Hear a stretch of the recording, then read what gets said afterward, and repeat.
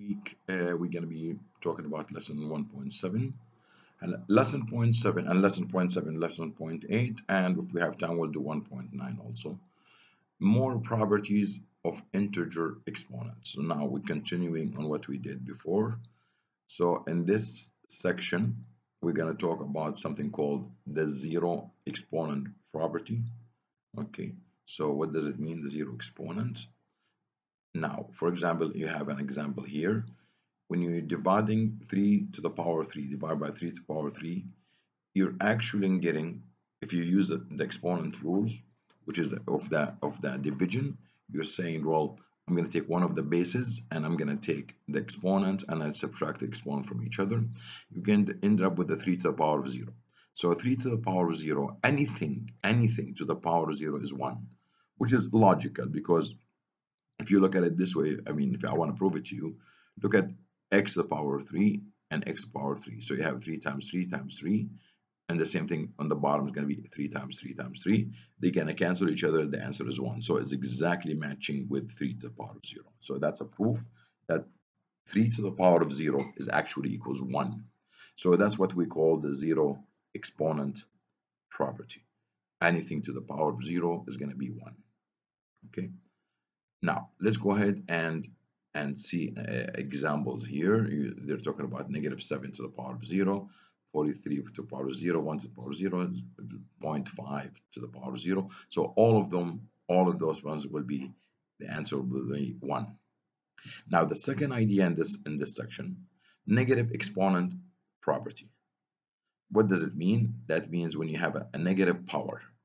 So how can we handle a negative power? For example, here you have an 4 to the power 3 divided by 4 to the power 5. You end up when you subtract 3 minus 5, which is -2. So 4 to the power of -2, how do we handle it? We have to use the idea of negative exponent property. If you have a negative power, you do the reciprocal and you put the base on the bottom where you change the negative power to a positive power. This is only a quick explanation. So for example, 2 to the power of -2, or 8 to the power of -2 will be 1 over 8 to the power of 2. Now the next section will be about, which is 1.8, using of the power of 10 to estimate quantities. All right, so now let's go ahead and have an idea what's going to be in that section. You're going to estimate a very large quantities. For example, you have 126 million. How can we do them in exponents form?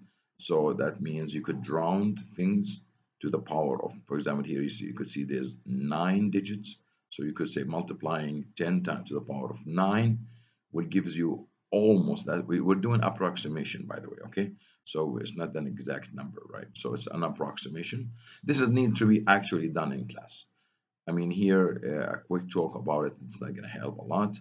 So when you have a smaller number, which is below 1, also we could do a negative power because it's going to be below 1. Okay, we'll talk about it later on. Here's finding how many times as much, and also this is what's going to be talked about in class. Now the last section that we might reach, which is 1.9, understanding scientific notations, which is related also to 1.8, 10 to the power, and that's a scientific notation.